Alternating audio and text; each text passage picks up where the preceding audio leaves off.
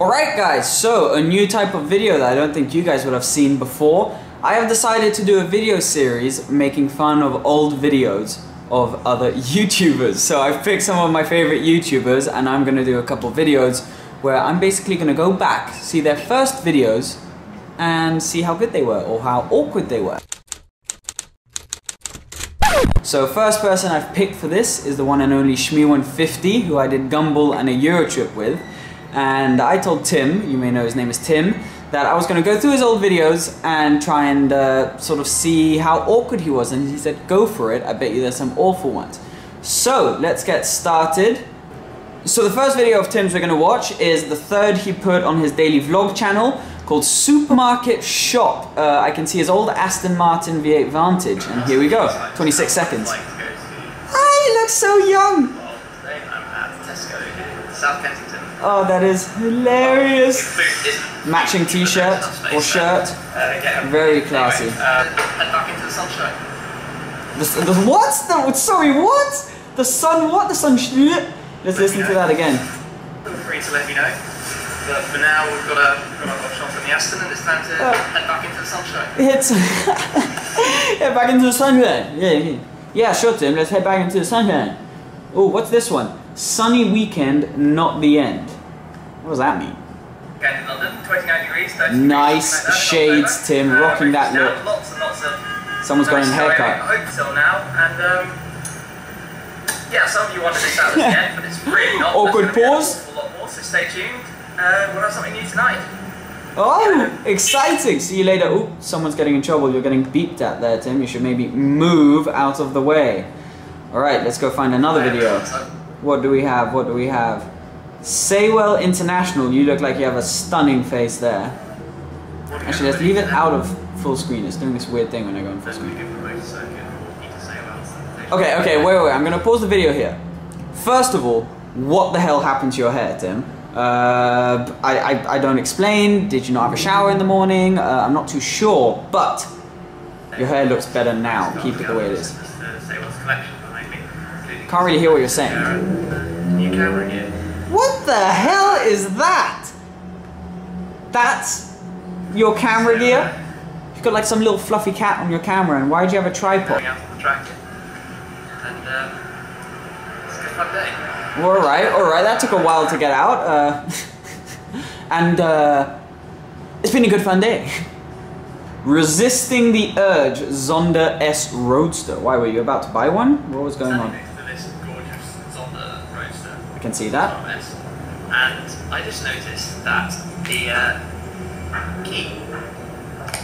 Take it, go for it. Okay, to be fair. No resist. Have to probably. Anyway, catch you later. Wait. Do I resist, have to probably think about not stealing this man's Zonda. That's probably a good idea, Tim. Resist. Have to probably. Anyway, yeah, you should. Door mirror corrosion, one of people's favourite subjects about a car. So those of you who watch my vlogs, we've got a bit of page up. Your vlogs? Correct.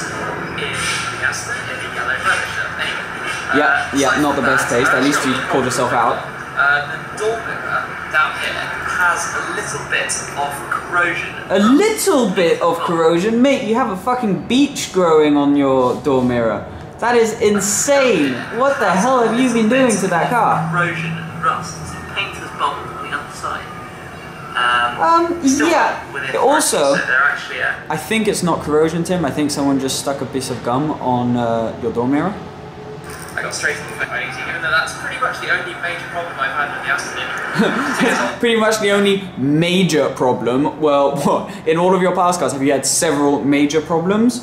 Or has the Aston just had lots of little small problems? You might want to elaborate on When that. the car goes in for a little rattle on the inside, they're going to have a look at that too. But apart from that, all is pretty good, so I'm very happy. Okay, you don't sound very convincing. You have a little rattle on the inside, you have a beach growing on your door mirror, and apart from that, the rest is pretty good. Convincing. That's life. Anyway, I better get on with my washing, so I'll catch you later. I love that. I better get on with my washing right after I fix my Aston Martin, just cash.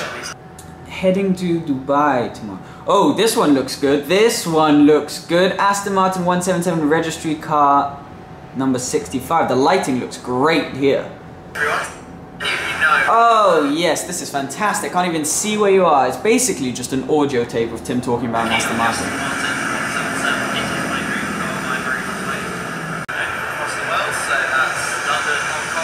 Can anyone else hear what he's saying? I have no idea. They're all indexed on my site, which is aston1-77.com. Alright, so I've now been binge watching Tim's videos for a while, as you saw, and the conclusion is that they were pretty awkward, but actually, to be fair, not as bad as I thought. I mean, you've come a long way since then, Tim, and I want these videos also to be like proof for anyone who's trying to start a YouTube channel that like anyone can do it. We all start off not being comfortable in front of the camera and everything. I'm gonna do a video on my first videos, vlogs that I put online, where you'll see I was completely awkward as well. So it's completely normal, and it's just poking fun at a little bit of friends. So anyways, if you want to see this with other YouTubers, if you want to see me do more of Tim's videos, comment below, just give me everything you want, and I will be back doing more of these videos. I hope you enjoyed it. Please remember to like, share, comment, and subscribe. I'll see you next time. Bye! This is insane. This P1 is mental.